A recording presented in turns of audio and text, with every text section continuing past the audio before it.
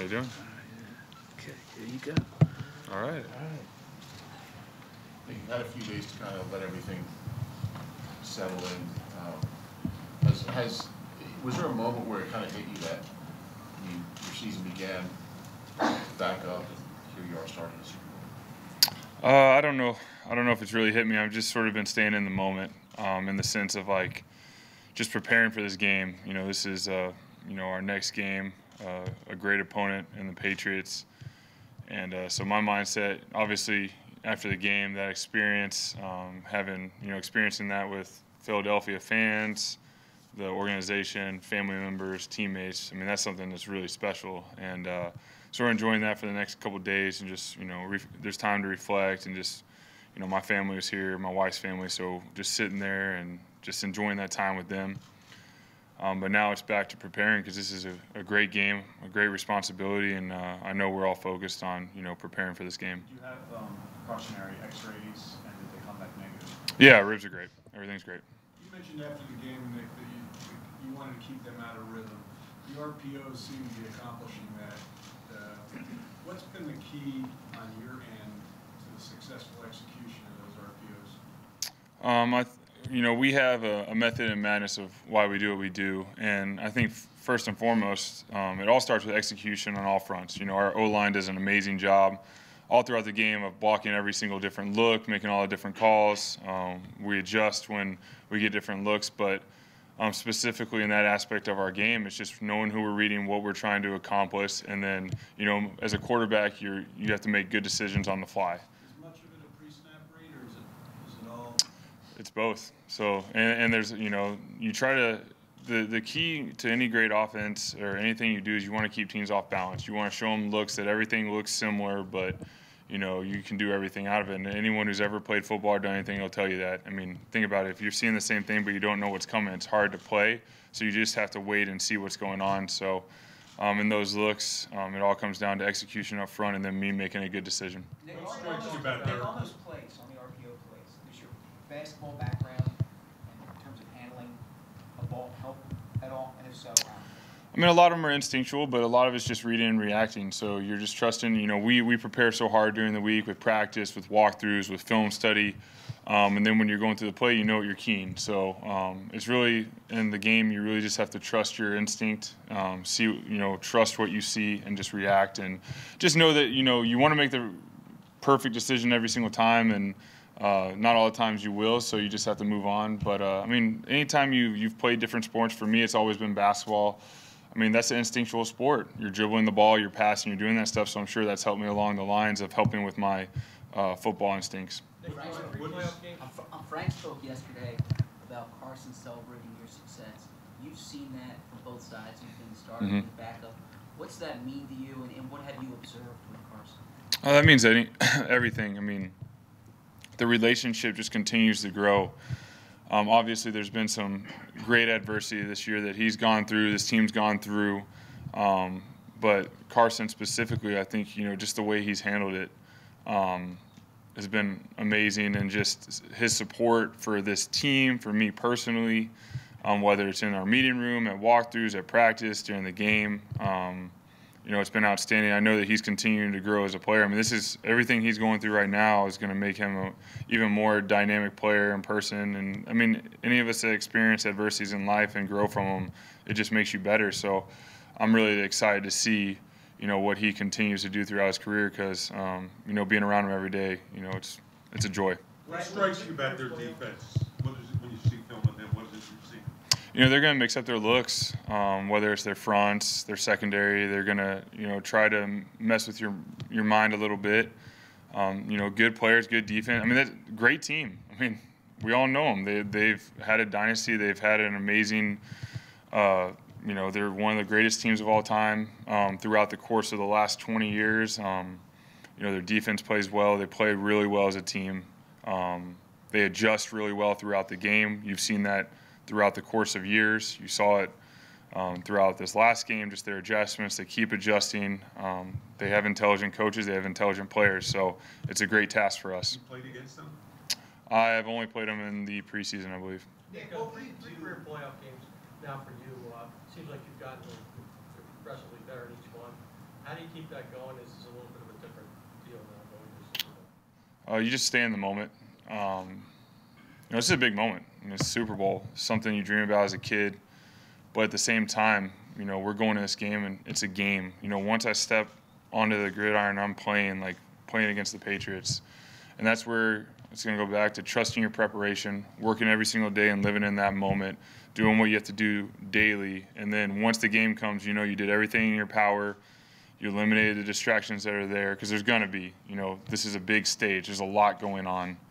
This room just keeps increasing with cameras and people in it, and it's just going to keep going. But I think when you just focus on the little things and what's important is our preparation, what we do as a team, and then going out there and playing together Super Bowl night. That's really what my focus is. For anyone else to prepare, I mean, there's so many guys that have been in the Super Bowl obviously before that have won it, that have dealt with the stage for the first time. Will you reach out to anyone, or will you talk to anyone through your agent or anything like that has been through this experience, whether it's a Donovan McNabb or any other quarterback that you may know, to how to handle the big moment? We have a couple guys on this team that have played in Super Bowls and won them. So definitely, I think the big thing when you reach out to them, you just learn, you ask them what the environment's like, what's the week like, what do I need to expect, where are the distractions so I can eliminate them. That way you get a head start. I mean, that's the big thing. This is a game, but there's a lot more going on. So I won't go out there and reach out like crazy, because at the same time, I'm focused on preparation. I don't want to get too many voices going, because when you get too many voices going, your brain starts going every which direction. So just trusting my teammates that have been there, talking to them about it, asking them for advice, and whenever they have advice, they give it. And that just goes back to being a close-knit group. We've all been doing this together all year, and there's a lot of wisdom, whether it's coaches that have been in Super Bowls, players, or whatnot. So we'll lean on that throughout the course of these next 2 weeks. What did you learn from yourself the first time around in terms of dealing with pressure and outside criticism versus now, and how have you improved in that regard? You mentioned obviously the Super Bowl, there's going to be more attention. How have you stayed prepared now to handle that? I think the big thing is you really, and I've said before, just staying in the moment. And in the moment is right now. And then when I leave here, I have my next task of the day, and just staying right there. Because the second you start looking at everything that's going to happen the next 2 weeks, it gets pretty big. And it can be overwhelming to anyone. So for me, it's just whatever my task is in the moment, I want to do it to the best of my ability. And that really just simplifies everything. And then when I go home and be with my wife and be with my daughter and be with my dog, I'm going to spend that family time, because that's huge for me. That's a big part of it. They've been a part of this journey every bit as much as I have. And it's something that we should enjoy. We should be grateful we're in, but at the same time, staying in the moment, preparing to get ready to go play. Do you look back to the 2013 and 14 polls and think, oh, God, I was so much different then, or what do you see that back then when you look back then in terms of that? I mean, I think just throughout the years, throughout each day, you just continue to grow as a person and a player. So that Nick is different than this Nick. I mean, you could ask yourself, hey, when you were 20, you're the same person. You're not. You might have some same values. You might look a little older. You might have some things that are the same, but your heart, everything about you starts growing, changing, good or bad. It just depends on how you approach life. So me then to now, I've grown, I've changed. I'm married. I have a daughter, like I say. My life's changed, but it's a lot of great things. There's been tough things to deal with through the course of it, but that's where you lean on family, your loved ones, your faith, and you continue to grow to where all of a sudden you're blessed to be in a moment like this where you're doing Super Bowl media with an amazing group of guys, and you just can't believe it. But at the same time, there's a great responsibility to go each and every day and do everything you can to prepare for this game. Time for a couple more questions. First starting watching Tom Brady, and what are your recollections of seeing a guy that you emulated I don't know how old I was. I was way younger than I am now. I mean, how many years has Tom played? Go back to when he first started. So, I mean, I could have been, 11, 12 years old. But, yeah, I mean, he's definitely a guy that I've always watched. Any young quarterback, around has watched Tom Brady. I mean, he's done an amazing job. He's probably the greatest quarterback to play the game. He approaches it the right way. He knows how to eliminate distractions. He knows how to prepare. He knows how to take care of his body, and he knows how to go out there and play at high speed and make players around him better. And I think as a young quarterback or any quarterback, you can look at that and you can respect that. I mean, I respect great players. I respect players that do it the right way, and he does it the right way. And I'm excited to go face the New England Patriots So. How much pressure is that to know that maybe the greatest quarterback of all time is on the other sideline, and you got to face that team? You know what? I look forward to the task. They're an amazing team, amazing organization, but also, you know, I'm playing against their defense. Our defense is going to play against Tom. Our strength is a team. You know, we lean on each other. So that's where you don't have to go out there and do it by yourself. You know, we're going to go in there with great energy. We're going to go there and give everything we have during this game. So whenever you know that, hey, everyone's on the same page and everyone's leaning on each other, you know, you don't have to do anything special. Just go out there and play with your teammates and give everything you have. So. Take one more question. You're not talking about the Patriots game planning and game adjustments and all that stuff.